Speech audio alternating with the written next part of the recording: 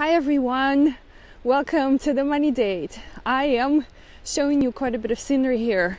It is snow day in Maryland, and so I am a bit stuck. Just got here yesterday and was a bit surprised. So I'm going to show you a little bit of background, and then we're going to get into actually having a money date. I hope you're doing well. So if you happen on here, let me know how things are going. This is a beautiful property where my dad and his wife live. This is called Quarry Lake. The lake is not frozen. It's not that cold actually. It's about 32 degrees, but they got about 5 to 6 inches of snow today. So I thought it was actually fun to walk around and do perhaps a money date outside in the snow. But I do want to talk to you about finances. So I hope my view is great and you can see me and can hear me well. So, hi, whoever just joined, good to have you. Hi, Wanda, good to have you here. So, here's what I'm talking about. The question comes up quite a lot about buying or renting, right? And it's not a very easy question to answer because it all depends on a lot of circumstances. So I want to get into discussing that with you. But as you guys know, what we do on the money date, first of all, is we actually check in with ourselves, right? Just because I'm outside doesn't mean I can't talk about finances. I'm going to put my glove on because it's freezing. It's not that cold, but it is cold. So when we check in with our finances once a week on Wednesday, we want to talk about 3 things. We want to figure out how has the spending been so far for the week. Do we stay on track with our income, right? Do we know what we've earned? And how are we doing with our savings goals? So those 3 things that I ask you to track every week. The reason for that being, even though we get so busy with our daily routines, we get so busy with our schedules, it's good to have these small data points. Hi Walter, good to have you here. It's good to have those data points so that at any time it helps you not feel overwhelmed. Okay, so I hope for those of you who are here in Maryland, DC, Virginia, you got a snow day. You actually had time to check in with yourself. Now, the other thing that I also like to do once a week is share my money win. So my money win for the week actually being able to spend the snow day with my family. You know, one of the things that I used to do when I was a teenager, and I appreciate it actually, I appreciate this more now than I did before, but actually having snow days. So I used to live in the Maryland area, and on these snow days that we had, we used to go out with my brother and my dad and actually walk. So this is what we did. We walked for about 3 miles to get to this beautiful lake. So that I can do this video. But I remember doing this when I was a teenager. We used to have a dog. His name was Tommy. He passed since then. Oops, losing my broadcast. It's a bit windy. So that is my money win. I did not plan this. I would have never been able to actually plan something like that. Getting here right the day before, actually in the morning of when the storm came in. So I guess I should have checked the weather, but I didn't. So I want to get into the actual topic of why and should you actually buy. And I'm talking about real estate properties. I'm talking about, you know, all of these beautiful apartments, or these are not apartments, actually condos. So this whole lake, this is just an example. Hi Heather, good to have you.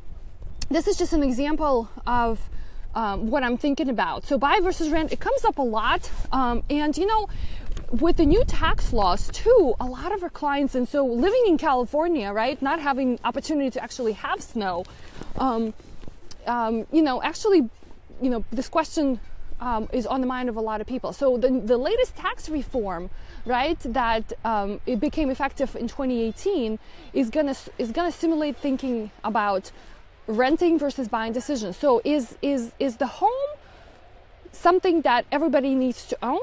Right? Is that a type of asset, right? I'm talking about when I'm thinking about buying, right? And thinking in terms of investments, my idea is always to buy assets that bring income. So I want you to think about it that way too. So what assets actually bring income? And so the home that you actually buy, does that bring you income? Yes, you can argue with me and say that it grows in value and you pay down the mortgage, but it does not give you income every month. What it does, it actually costs you money. So, interesting. I wouldn't think that, I want to show you something. I wouldn't think that this lady is actually running around the lake. I wouldn't think that you want to run around the lake at this kind of weather. So let's look at the two scenarios, because each of the scenarios, and depending where you live in this country, right?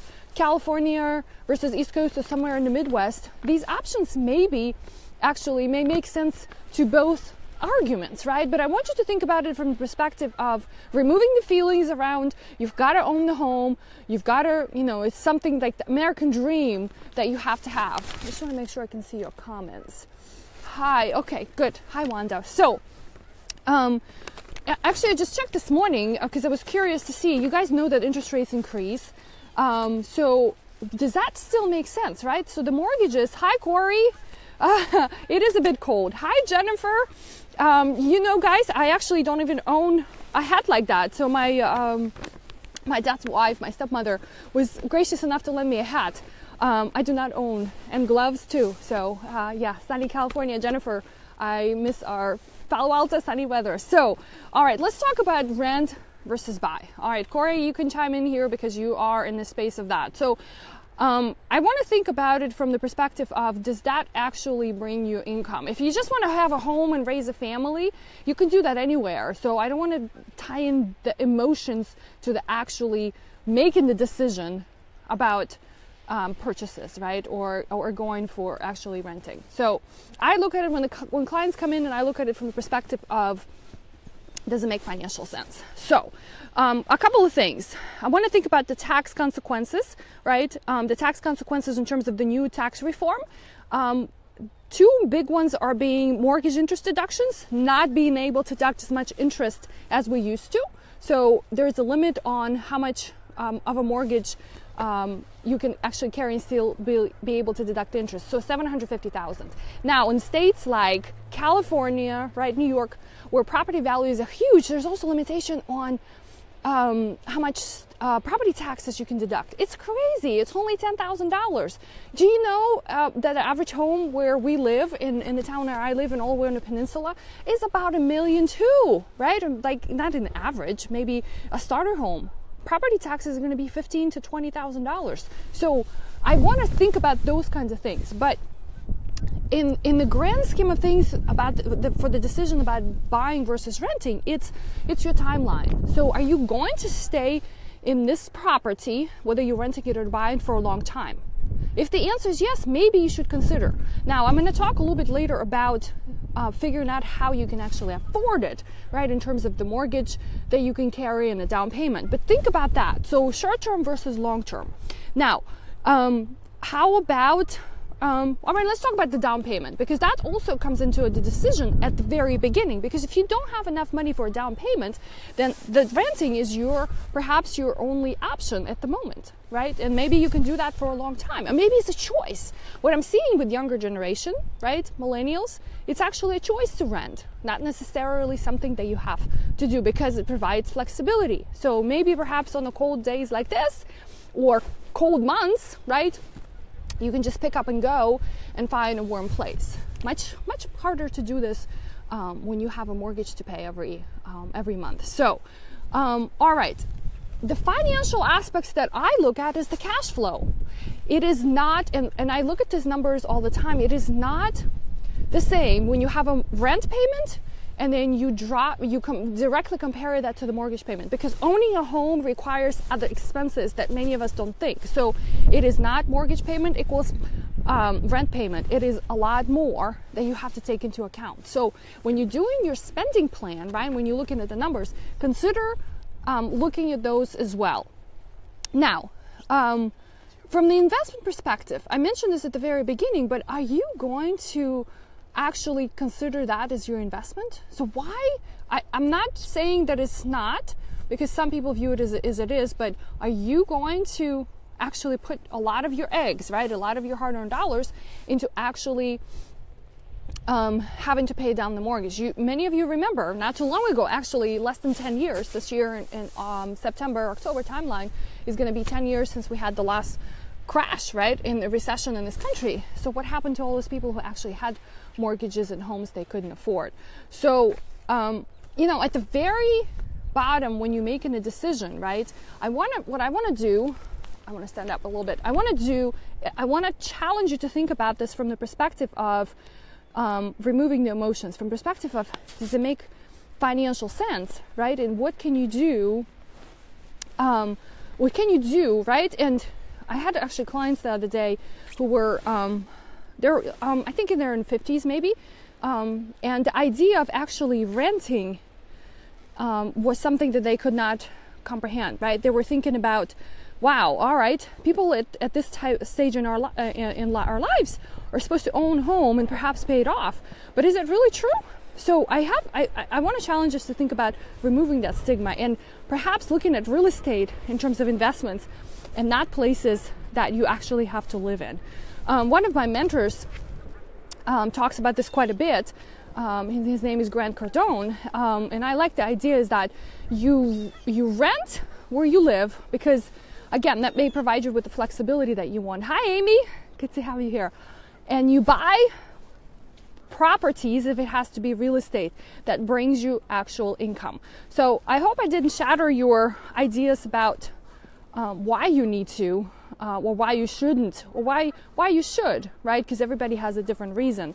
But I wanted to provide some perspective because I think for two big reasons is that interest rates have increased, right, on mortgages and savings accounts too. But the new taxes that are coming our way in 2018 are going to should impact a lot of decisions that you associate with actually buying. So I want you guys to think about that. But that's all I've got. I'm going to show you the view a little bit.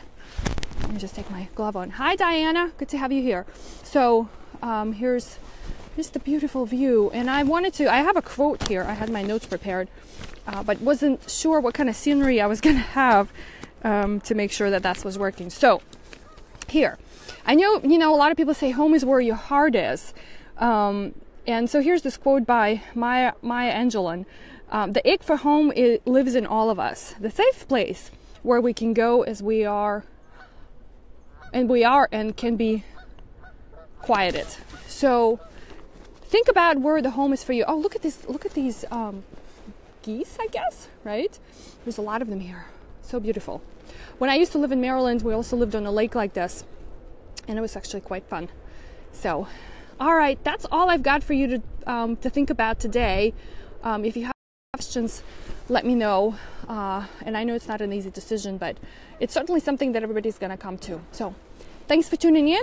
I'm going to walk 3 miles back and enjoy this snow day. I actually, the beauty of working remotely is that I didn't have a snow day. So, but it was nice not to have to shove snow. So I appreciate that. I can't wait to get back to Southern California. Thanks for watching. Bye, everybody.